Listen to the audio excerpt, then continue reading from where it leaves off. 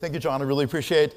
I'm honored to and grateful to be able to present here, and just so thrilled to have been involved in Rev. There's a balance, there's a kind of tone that Rev really struck this year. It's about the mix of talks and discussions. It's about the attendees. It's about the audience, too, and the hallway conversations. There's a really nice, comfortable blend here of what's important in business, in engineering, in data science, et cetera. And it's kind of rare to encounter that. So we're really thrilled about it.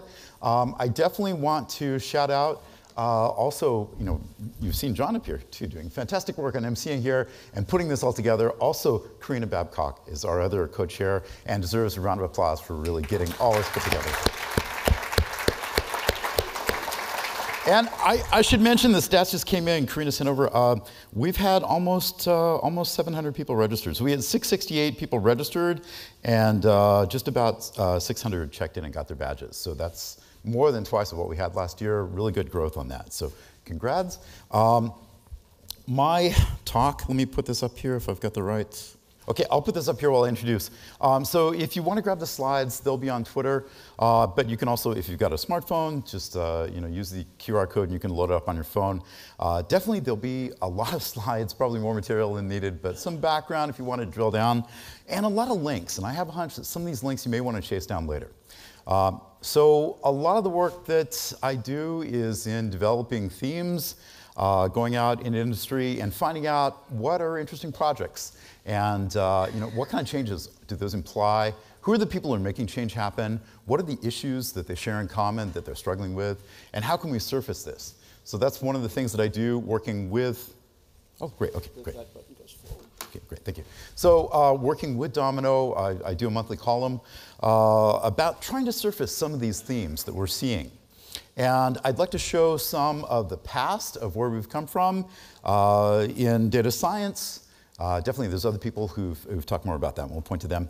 But also kind of a lens of how to examine how things have changed over the decades in data science, and then apply that to really 4 kind of burning issues, some really big hot buttons for what we're contending with now, and what does this indicate for us going forward.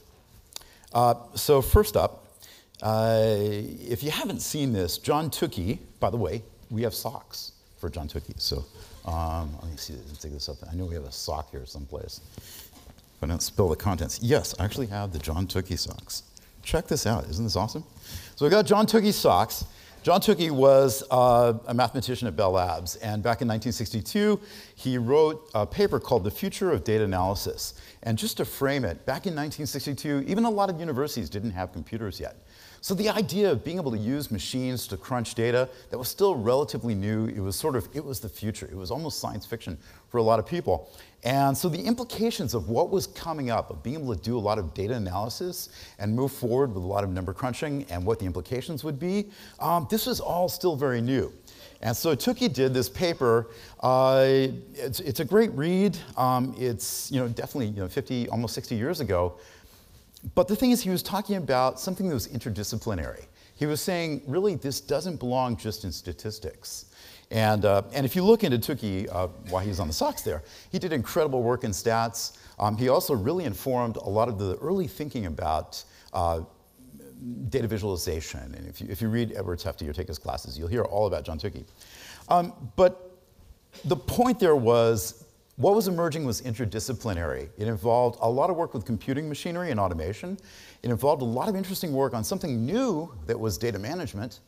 It involved a lot of work with applied math and some depth in statistics and visualization, and also a lot of the communication skills involved.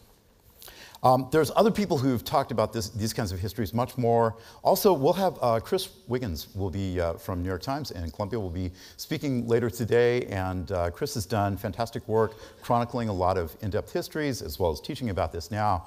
So I definitely recommend Chris's talk.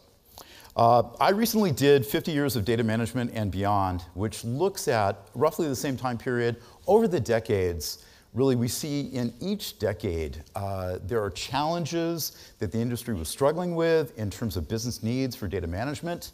And there are new types of frameworks that evolved roughly each decade to address these kind of needs. And to borrow a page from Marshall McLuhan, if you've ever heard the medium is the message, that euphemism, really that's a very, very dense statement of it. And what McLuhan was talking about was that when new media is introduced, it does not replace the former media. It really makes it more complicated. And we see this also in terms of our history of managing data, that as new types of data management frameworks came out, they didn't replace what was there before. I mean, arguably, hierarchical databases from the 60s are some of the most important and popularly used for transactions right now in terms of like credit cards. But the thing is, they make them more complicated. And so understanding how and why to use different types of data frameworks and what implications does that have on the decisions that you make, the outcomes, the insights that you surface.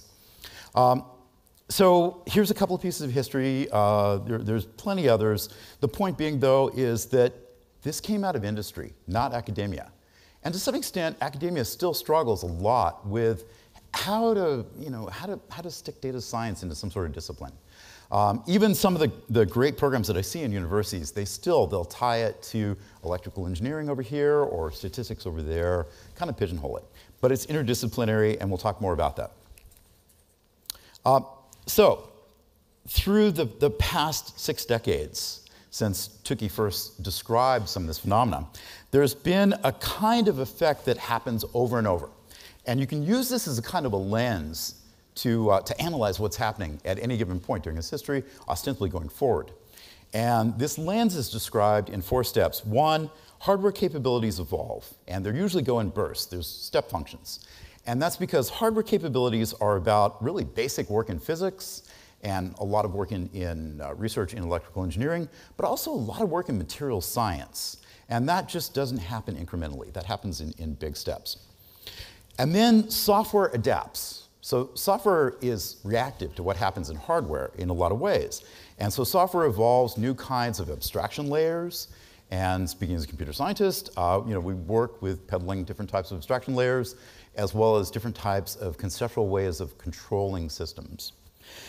And then, taken together, these lead to big surges in compute capacity, CPU, memory, networking, storage, etc. And along with that, we see jumps in data rates. Those two ratchet up over time. And the way that industry typically responds to this is to apply increasingly more advanced mathematics for the business use cases. And ultimately, it's the more advanced mathematics that become economically very important to put down into the hardware layer. So, case in point, if you were to talk about predictive analytics 20 years ago, the main people in the field would have laughed you out of the room. They would have said, you know what, predictive analytics, yeah, not so much.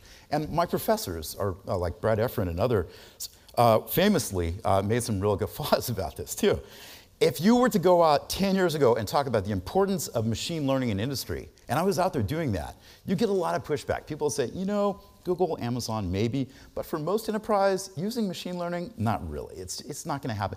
Companies like telecom and insurance, they don't really need machine learning. But that changed. If you were out 5 years ago talking in industry about the importance of graphs and graph algorithms and representation of graph data, because most business data ultimately is some form of graph, and you were to talk about the math, the advanced math that's required to be down low layer in the hardware for graphs, you get immense pushback. And I know I did that. Because you start talking not just about matrices and vectors, you talk about something called tensors and tensor decomposition. And 5 years ago, people laughed. It's like, why on earth would any business people care about anything called tensor? But now Google is spending, 10 figures marketing TensorFlow? Sorry, apologies. So this thing happens over and over. And one application of this is regarding data governance. Again, we did a column in Domino about this. Also, I did an executive briefing for O'Reilly over the past year. And so if you want, check out those links. There's a lot more details about data governance. But I'd learned that data governance, it's an interesting idea, but there's been a lot of false starts, kind of a dry topic. But in the context of machine learning over the past few years, this is suddenly not a dry topic. This is suddenly arguably one of the most, if not the most important issues that we're dealing with now. So let's dig into this a bit. And so, by the way, I got assigned a topic by Ben Lorica out of O'Reilly to really study what's happening in what's changing in data governance. And so we can draw this from some historical context. Back in the 70s, we had really big boxes, mainframes. And I started programming in the 70s. I don't know, anybody else start programming in the 70s? Please, it'll make me feel better. Thank you. Great. OK. I feel much better. We had these big boxes, and they weren't terribly differentiated. You ran applications on these big boxes, and the applications would call some libraries in the operating system. But like every application ran some data, some networking if it needed to. It wasn't really differentiated. They had other terminal devices like card readers and maybe green screens, teletypes. Those were connected over proprietary wires. And that's how things were. And then going into the 80s, we had the boxes become differentiated. You had different types of servers running around. Some of them began acting as clients, so they could make calls over open standards for networking. Now Ethernet comes up. So you've got open standards for protocols where one server can call another and access an API. So you get some differentiation, and you get this client-server architecture that was so big. When I was in grad school, our department saw the launch of 2 new ideas. One of them a little iffy at first, but it turned out big. It was called Sun Workstations. And the other one, a little iffy. They got busted by the university, but it turned out pretty big. University took a nice equity stake. It was called Cisco. And meanwhile, there was a guy upstairs, Vint Cerf, who created this new thing called TCP/IP. So it was kind of fun being a grad student and seeing a lot of these things launch. There was a little bit of data governance because there were now database servers, but still not much. Going into the 90s, then we moved past networking into internetworking. And we had, yeah, TCP/IP. We had a lot of interesting network protocols, led to an explosion of things, World Wide Web, et cetera. Instead of just client-server, now we had even more differentiation. This got more complex. We had 3 tiers, 3 layers. The presentation layer was about, say, web browsers, right? What you could do in a web browser. But the business logic kept getting more and more progressively rolled back into the middle layer, also called application servers, web servers, later being called middleware. And then in the bottom tier, you had your data management, your back office, right? And along with your database servers, you had data warehousing and business intelligence. And some of the data governance started to really come in there, but it's really focused more on the warehouse. And then things changed. So leading up into the 2000s, you can pinpoint a time, Q3 of 1997. There were 4 teams identified. By that point, they had all reached the same conclusion, and they were pursuing pretty much the same solution to it. And it's really great to go back and, again, chase the links here on the slides. Greg Linden's article about splitting the website at Amazon, and Eric Brewer talking about Inktomi, the origins of Yahoo Search. Jeff Dean talking about the origins of Google, which don't even get me started. And then Randy Shoup, a friend, talking about how eBay evolved from just like 4 servers into many. What happened was they all recognized that at the time, when you had database servers, as your business grew, you would get a bigger and bigger hardware box, and you would get a bigger and bigger license from Oracle. And they realized that with e-commerce and the growth rates that they were seeing, number 1, they couldn't get big enough boxes. And number 2, they wouldn't be able to afford the Oracle license. So instead, these 4 teams, what they did was to say, OK, let's take that big monolithic web app and split it and run it on thousands of commodity hardware servers, Linux mostly. And so we'd have server farms. Now, the trouble with server farms is that these kind of commodity hardware, they fall over a lot. So you want to have a lot of logging on them and just check how they're doing. And by virtue of that, if you take those log files of customer interactions and you aggregate them, and then you take that aggregated data and you run machine learning models on them, you can produce data products that you feed back into your web apps. And you get this kind of flywheel effect in business. And that leads to what Andrew Ng has famously called the virtuous cycle of data. And so that was the origins of cloud, those server farms. That was the origins of big data. That was the origins of this rapid increase of data in the world, of machine data, and also the business use cases for machine learning. Now, another thing that happened here was this was the 2000s. This is when cloud was launched. We get much more interesting work in architectures, also a lot of interesting threats and an evolution on the security front of what was happening. And I was working in network security back then. You had IDSs, you had bump-in-the-wire application gateways, you had SIMs and other things coming together. A lot more intelligence being pushed out to the edge, and that's a theme. And you also had the launch of smartphones. So there's a lot more mobile devices. So this landscape starts getting pretty complex. The data governance, however, is still pretty much over on the data warehouse. And then we roll out a decade later. And toward the end of the 2000s is when you first started getting teams in industry, as Josh Wells was showing really brilliantly last night. You first started getting some teams identified as data science teams. And I led a couple of the early teams to be identified as data science back then. And so coming into the 2010s, we had data science practice, we had evolution of big data tooling, we had a lot more sophisticated use of the big data and what was going on in the cloud. You started to see point solutions. I went to a meeting at Starbucks with the founder of Elation right before they launched in 2012 with the proverbial back of the napkin. So data governance on big data, that was starting to happen. You also saw much more strategic use of data science. Those workflows would feed back into your business analytics. And security continued to evolve, cloud continued to evolve, more and more mobile devices. And then we roll the clock up to now and where we're at. And it's a much more complex landscape.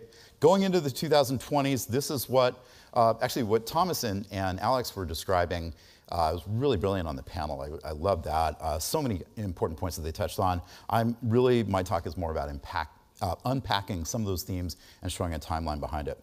But here, okay, great, we've got this complex landscape, tons of data sharing, an economy of data, external data. Tons of mobile devices. Now we have low-power devices and inference running on them. You can take TensorFlow.js and drop your deep learning model 6 orders of magnitude and run it on devices that don't even have batteries. Okay, so we've got a really complex landscape. The data governance parts of it have become more and more important. There's compliance surrounding all this because this really matters now. But yet, the data governance solutions, they're point solutions. You've got some for your mobile devices, some for your edge inference, some for your edge security and CDNs like Cloudflare and AWS Shield and others, some for big data, some for data warehouse, et cetera. But there's nothing common. There's no tech stack there, really. There's Egeria, there's some open standards that are evolving, but that really has to be solved. And arguably, that's one of the biggest problems we have. It's also a driver for data science. So 2018 was what Wall Street Journal called a global reckoning on data governance. And if you don't know, there were hundreds of millions of people affected worldwide during 2018 with data breaches, security breaches, and then data privacy leakage. It's also the year that GDPR went into effect, and I did video interviews with a couple of the biggest firms affected by that, like 2 days before it went into effect in London. It was great. Now we have CCPA coming online next year in California and other states throughout the US following suit with GDPR style of regulations. Of course, that was also the year that we had the whole news cycle about Facebook and Cambridge Analytica. And arguably, a lot of interesting problems are surfacing about ad-based business models and about the corporate surveillance that goes into it. You see Facebook in the news cycle. You see Facebook up in front of Congress. Arguably, Oracle's an even bigger player in this, although they're a little bit more sophisticated in how they do their PR spin. But as far as corporate surveillance, Oracle is probably the biggest fish there. So what I'm trying to say is this evolution of system architecture, the hardware driving the software layers, and also the whole landscape with regard to threats and risk, it changes things. It changes how we have to respond to it. And so you see these drivers involving risk and cost, but also opportunity. Again, some of what Thomas and Alex were talking about. These are the things that change us and change our industry. And really, this is what puts the premium on how do we have to leverage data science teams. This is why you get the return on investment for data science. So that's where we stand now. And these are the kind of challenges that we're facing. I recently, my colleague Ben Lorick at O'Reilly, Ben and I just did 3 surveys about industry, large surveys about adoption for ABC. So that's AI, big data, and cloud in enterprise. And we have an article on this on Domino. Also, these surveys, these are mini books. If you want to grab them, they're free downloads. We've just done 3. We've got another 2 in the pipeline. But what we were trying to do is a contrast study. We were trying to look at, for the big fish, for the enterprise firms who are adopting data science, the ones that are successful, that have been out and doing machine learning models in production for 5 years or more. Let's do a contrast between those and the ones who are just barely even getting started yet. You know, what's the delta? What can we learn from that? And so I've tried to represent some of the high-level findings as a survival analysis here. You can think about having 3 buckets.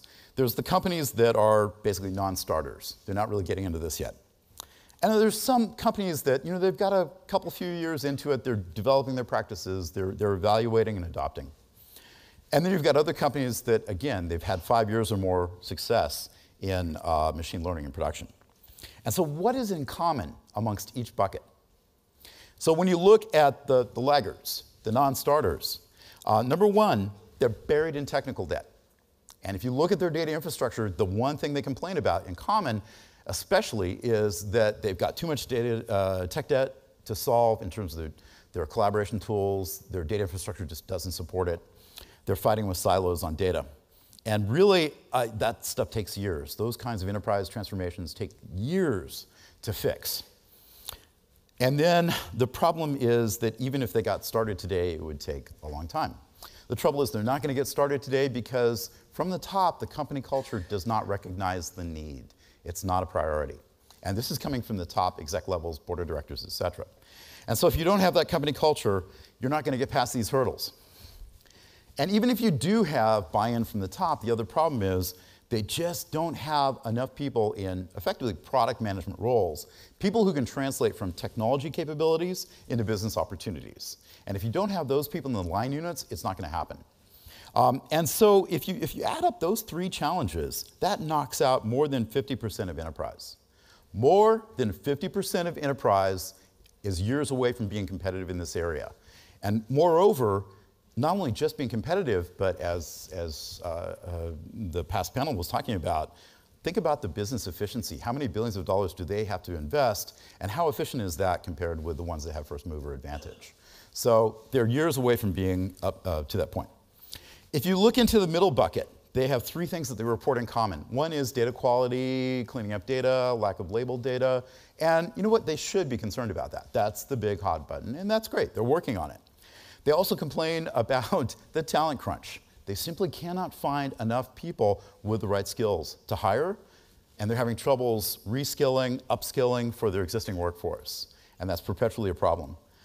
And the other thing, another phenomenon that we reported last year was once you do start to get your ducks in the row, once you've covered the table stakes, and you start to have collaborative infrastructure for surfacing data insights, there's some things that come to the fore. You start to notice, hey, we've got some security problems. Hey, we've got some data privacy problems. Hey, we've got some fairness and bias problems. Hey, we've got some other ethics and compliance issues, and we're going to have to take care of that. So you get into a lot of competing priorities for capital and for time.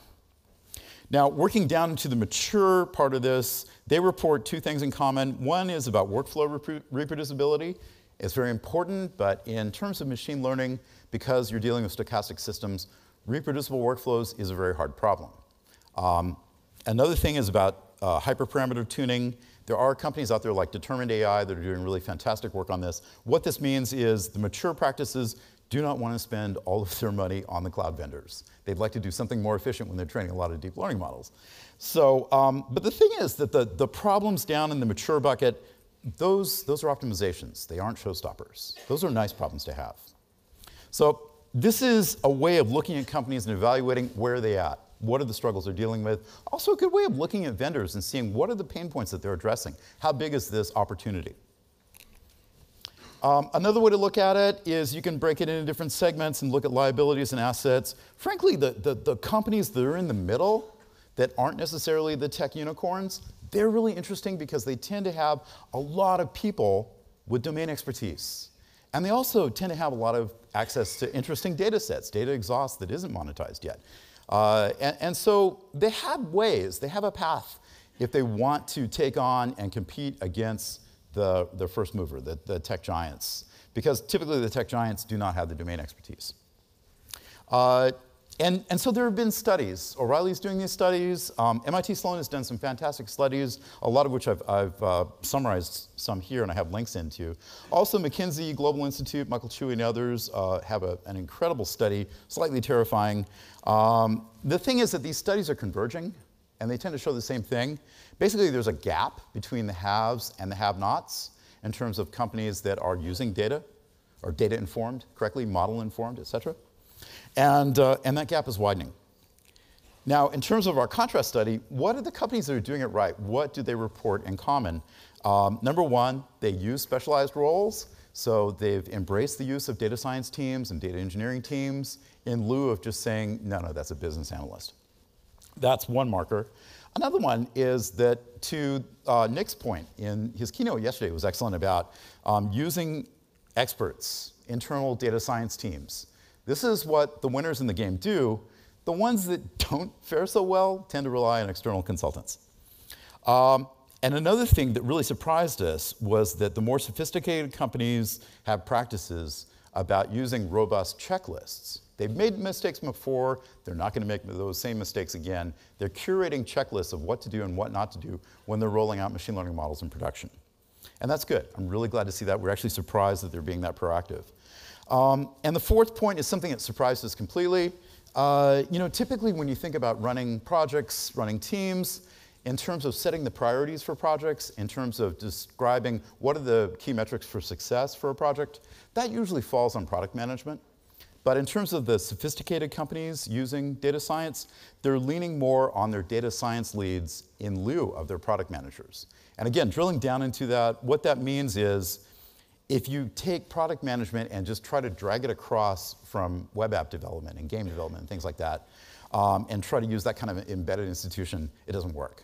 And so the book really isn't written yet about product management in this area, although Pete Skomrock will be talking later today, and definitely listen to what he's saying. What he's talking about is not out in the line units yet, but it needs to be. Alrighty, where did this happen? Where did this gap start to emerge? And so I can point to the year 2001. It was very interesting. For one thing, there had been a small matter called the dot-com bust that happened. Just a small matter. And then also it was the heyday for data warehousing and BI. I mean, arguably notions of BI come from the late 50s. They were really articulated well in the late 80s, but they got traction throughout the 90s. And that became a kind of embedded institution. Frankly, leading data science teams early on, you almost always had to struggle against the BI teams. It was also the year, 2001, when Agile Manifesto was published. And this became another kind of embedded institution, one that we're still struggling with. And the thing is, how many people have read the Agile Manifesto? Okay, so I'll say like 20, 30% maybe. The word data doesn't appear. And so it wasn't a priority for them. They weren't thinking about data. That was an afterthought. They were thinking about iterating on code base. And so a generation of developers, they came of age equating database with relational, which is not true.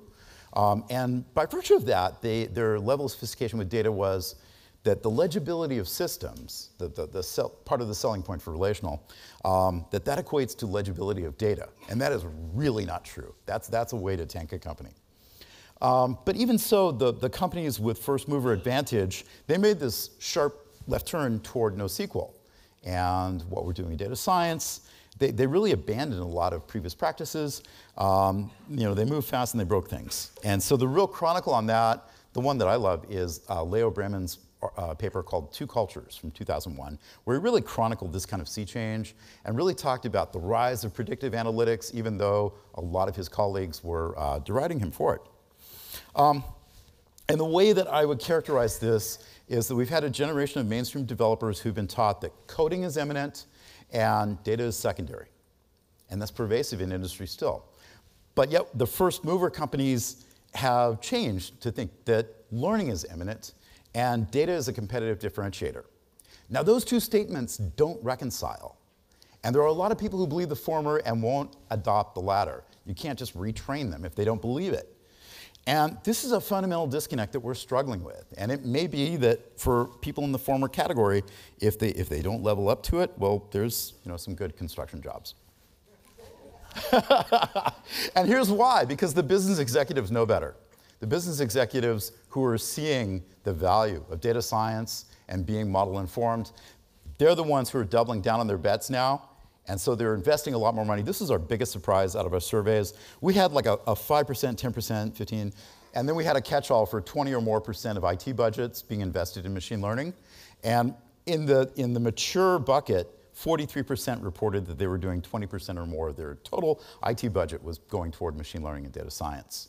And that was a big surprise for us. So what I'm saying is that gap is widening. And if you don't recognize that and you don't understand the drivers of why this is changing, really the industry is going to move ahead. So now I want to shift into how can we take some of this tooling and apply it. And so I've got 4 scenarios and a little bit controversial topics, but hopefully providing somewhat of a lens based off of where we've come from, looking toward how it's resolving and where is it going in the future. The first one is about company culture. And so again, talking about executives, in December last year, I was on a workshop for World Economic Forum. We were establishing the AI agenda for the Davos conference in Switzerland that happened earlier this year. And a lot of our operating principle in this was based on the finding that when you go out to the 50% or more of enterprise that just doesn't get it about machine learning, the problem is at the top. People who are on exec staff, or really even more so, it's the board of directors. And I mentioned that I started programming in the 70s, but these folks are probably older than me even. And the thing is that they have learned about Six Sigma, they've built their careers on it, they've learned about lean, they've learned about a lot of process that requires that you get rid of uncertainty. But now they're being told that these younger tech unicorns are coming after them, that they're using machine learning, and the board of directors doesn't understand it. These are probabilistic systems. How could that make sense? They're being told that they have to embrace uncertainty. That doesn't make sense. But the thing is that if they don't act decisively, their competitors will, and certainly the regulators will. And there's some great voices talking about this. Jacob Ward, he was principal editor, he was senior editor for Popular Science. He's now at Stanford. And Jacob Ward was the first person, along with Pete Skomorok, those are the first 2 people who alerted me to the fact that Daniel Kahneman and his colleagues were the ones who've really encountered this problem and described it. So I definitely recommend Jacob Ward talking about the impact of behavioral economics on decision based on data. Also, another person who's really interesting is Cassie Kovrikov. She's chief decision scientist at Google Cloud, and she has some great talks about lessons learned, mistakes made at Google deploying machine learning. And so what can Google learn from their mistakes with machine learning? How can that apply in other companies in terms of decisions? And really, the best summary on this is from Ajay Agrawal, writing on behalf of McKinsey, talking about the unbundling of decision making. And how can you have teams of people and machines that collaborate toward large-scale decisions? So the takeaways there are that we have a lot of problem with the unbundling of decision-making. Behavioral economics is a North Star for this. We have a lot of work to do in terms of corporate governance regarding this. The good news for those of us who do some business development, you always want to sell on the upside. So the good news is half the total available market is not even started yet. That's great. The bad news is that for those of us who do some future scenarios, futurism work, using our tools like GPT and J-curves and the rest, when you start to put the data and the studies together, there's really a convergence point, and it's only about 4 or 5 years out, where the gap between the haves and the have-nots becomes critical. And the companies that haven't started yet, they're really too far behind to really be worth investing in. And so they become a lot, it's probably indicating a lot of M&A activity. Other larger companies who are more progressive would gobble them up to get their customers. But there's a kind of point of no return coming. Another case, there's a lot of demand, like what Donahoe talks about in his history of data science as far as the demand meme, the jobs meme for data science. That's in good position. We'll have jobs going in the future. Okay, next up, if I can make it through here. And even a different scenario, one of the other 4, even more controversial, it's about hardware. And what's happening with hardware? And this is the one I probably get the most pushback on. But it's also being picked up by other people who are much more notable speakers than I am. So with hardware, for the past 20 years, we've been taught in software engineering, the form of hardware for processors doesn't really change. Because of Moore's law, we're going to get processors that are better, faster, cheaper, but don't even bother looking at that. We've got Java and JVM languages. We don't need to probe the hardware at all. It's not really an issue. And we have virtualization. It's just don't care about it. The problem is this. Hardware is moving faster than software. Software is moving faster than process. You know, we've been taught for the past 20 years that in software engineering, process is this big umbrella thing. You can apply it to a lot of different kinds of projects. But that and the fact that about hardware, that's all changed. And now hardware is evolving more rapidly. Certainly on the processor side, you see GPUs. NVIDIA got really lucky having GPUs out there. They didn't really understand why they were becoming so popular so suddenly for machine learning, but it worked in their favor. But not just GPUs, you've got TPUs, IPUs, DWPUs, and a whole range of ASICs, server bus. You've got some really interesting companies coming up doing this. It's not just about the processors. It's also about what's going on in the switch fabric. And if you look at some of the origins of TensorFlow, Jeff Dean's early talks about that, you know, they're talking about using new kinds of networking gear and not necessarily using TCP/IP, going beyond that, so you can get into sub-millisecond latencies for streaming in real time. And that's also being driven a lot, as like Alex was just talking about in the last talk. And it's also about memory fabric. You know what Intel is doing with Project Arrow and using FPGAs as intelligent front ends on large memory fabric, and just the incredible efficiencies that can be gained by that. So Moore's Law is dead, but there's hope. And so there are projects, so like Project Jupyter, as far as open source, the protocol, the open standards part of Jupyter is really accounting for this, more so than many others. Apache Arrow is my favorite project at Apache, and it's also really in the driver's seat there. But also look toward UCB Berkeley, Rise Lab, the whole constellation of Ray and what they're doing. These projects are very savvy about this change of hardware moving faster than software, moving faster than process. And so a little bit, just, I've got a little bit of time. So in 2005, a colleague had moved to Seattle, and he was on a new project, and he kept calling me with these really weird questions about a new kind of service. And I was befuddled about it. But I tried to work as a guinea pig for this thing. And then in 2006, they told me to go look at a website and sign up for a thing. And so I did, and inadvertently, I became one of the first 3 people outside of Amazon to do 100% cloud architecture. And my teams were guinea pigs for a lot of the early AWS services coming out. And I've signed a lot of NDAs. I've had a long relationship with Amazon, but that's about all I can say. Roll the clock out, the end of 2006, we were having troubles managing some of our NLP workflows that we were doing. And one of the engineers suggested a new open source project that had just come out, and we became one of the early users of it. It was called Hadoop. And then we ran into some bottlenecks running Hadoop in the cloud. So in 2008, there was a Jira ticket. And as an engineering manager, I wrote a $3,000 check to a young engineer in London named Tom White, who pushed a fix. And we were able to get efficiencies of running Hadoop in the cloud. And then our friends at Amazon called up and said, hey, you've got the biggest Hadoop cluster in the cloud. So we became a case study for what at the time it was called Project 157. You'll still see that in the docs, but it was named Elastic MapReduce. About a year later, Berkeley, one of my heroes growing up in this field, was Dave Patterson. And Dave had led his grad students to interview a lot of people who were involved with cloud, a lot of different competitors, and try to understand what's going on. And they wrote this paper. This paper was prescient. It spelled out what would happen over the next 5 to 10 years in cloud. It just nailed it. I got invited to critique it, and then gave a guest lecture at Berkeley. You can see a video of me getting eviscerated by Dave Patterson because I critiqued his paper. But in the audience, there were grad students, first-year PhD students, who were the founding teams for Apache Mesos and a spinoff called Apache Spark. And if you know about my history, of course, I did a lot of work with both of these teams over the years.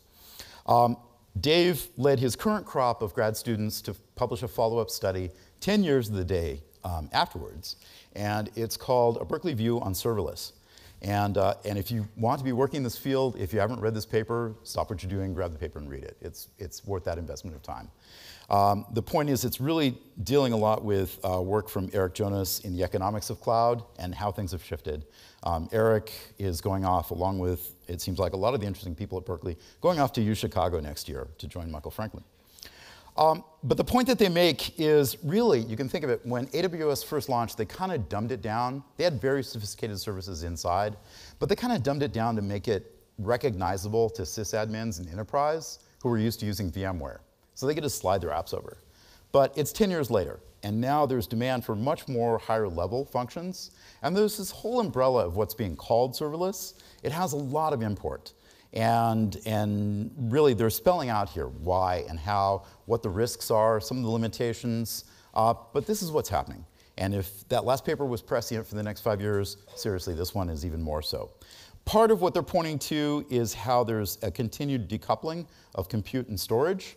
And so to translate that, not to get into too much electrical engineering, but what's happening there is basically the drivers for Hadoop and Spark have reversed. And that's why this lab has Ray, which is basically the designated Spark killer. Okay, I gotta scoot because the time is coming out.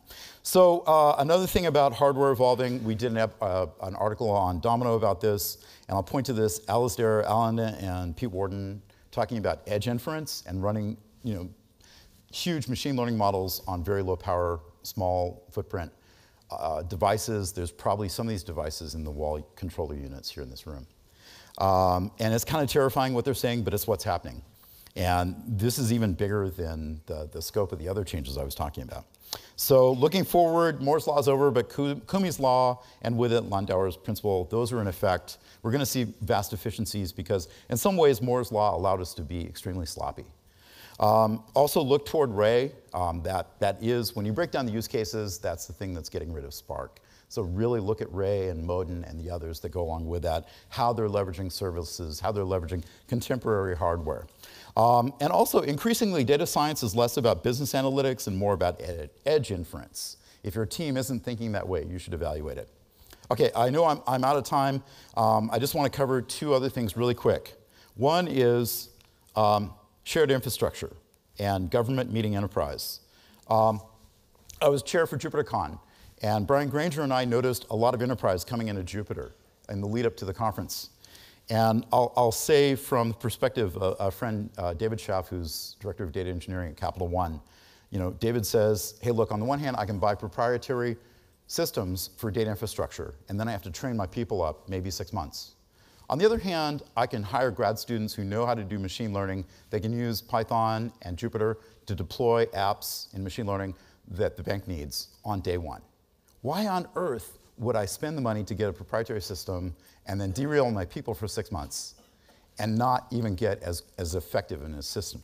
So we're seeing a lot of open source, especially Jupyter, coming into organizations like Capital One. Definitely Bloomberg has made big bets and a lot of contributions, Amazon and others. Also DoD is doing a lot of work with infrastructure based on Jupyter. And so working thesis there for me is the hard problems in data science are no longer in Silicon Valley. They're out in the field. They're especially in large organizations, especially in regulated environments. Increasingly, open source projects are looking toward regulated environments for what features to prioritize. It's also where enterprise finds a lot of common ground, and government. And so we had Julia Lane talking about Coleridge Initiative and the work on Project Jupyter to support metadata and data governance and lineage. I'm involved with that as well, consulting for NYU. Also, if you look at talks from like Dave Stewart talking about NB Gallery and how DoD is using large-scale infrastructure based on Jupyter, and also how DoD has pushed that source code open on GitHub. And so I think we'll see a lot more non-vendor contributions in open source, less committer wars. Certainly that's coming out of government and enterprise. Okay, and I know that I'm out of time, but real quick, I'll go through this. Last but not least is model interpretation, and it's not what you think. It's a really super hard problem. So I will point toward, we had the column last month for Domino goes into detail. Ben Lorca did a great podcast interview with Farouk Prasabzi-Sangde, and Farouk did her PhD on model interpretation, and then realized, hey, wait a minute, there's some big problems here. I was on a panel a couple months ago with Zach Lipton at CMU, who's also another one of the people going, wait a minute, model interpretation, explainability, some of this is really wrong.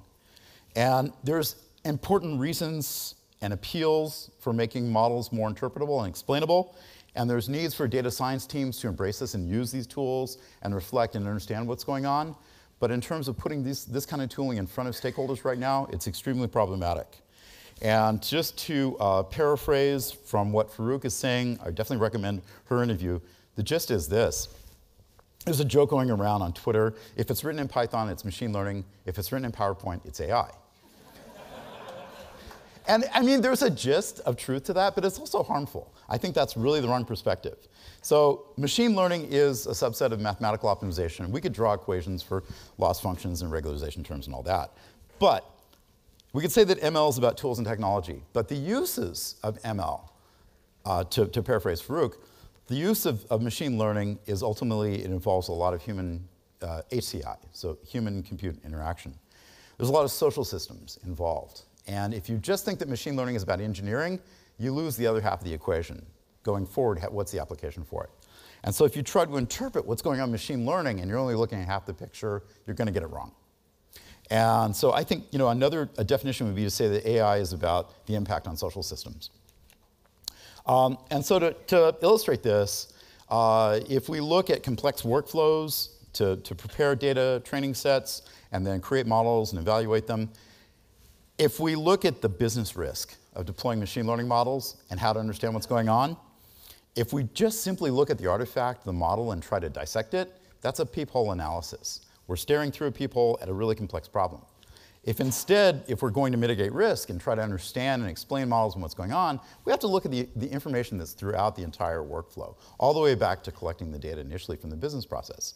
And there are people who are working on better ways not to throw away the information and the human input at many, many steps leading up to that point. This is extremely crucial. And this is where data governance comes in, because this is the essence of lineage. And there are great people talking about this much better than me. Chris Ray from Stanford has that whole project. I'm not even going to get into Lattice. But Snorkel is the open source project. And Chris is talking about, again, how to leverage lineage. What they're talking about with Snorkel is weak supervision, something they call data programming. How can you make mathematical functions to describe the experts who are providing labels, and where they're good or bad? How can you trace that all the way back into the data collection? Percy Lang, also at Stanford, the math behind influence functions. We'll see more and more of this being worked into the machine learning process itself. There's some post hoc analysis from Microsoft called Interpret ML, using EBM, explainable boosting machines. That came out last week and it's pretty good. But the point here is that data science teams need to rethink how they're managing the data workflows all the way up to the point of having very rigorous ways to put together training sets. And don't throw away information at every step. And when the auditors come knocking, that's going to be the issue. So Chris Ray has the point about lineage. And just where does the rubber hit the road on model management and lineage? And how does data governance come into play with the hardest problems that we have currently with machine learning? I have an exec briefing on active learning, semi-supervised learning, which would help out on some of this. I won't go into detail about it.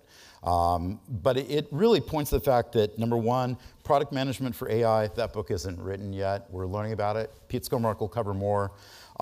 In the larger scope, if anybody comes to you and says machine learning is just engineering, walk them out the door. Seriously, I mean, this is the hardest problem we have to deal with right now. That's part of the disconnects we've seen, and we won't get past the regulatory problems and governance problems without it. And so through the 6 decades, we've had this kind of lens. This is how things evolve and change, and it's still ongoing. So thank you very much. I look forward to talking to people afterwards. If you want to get a hold of me, here's some places. Thank you.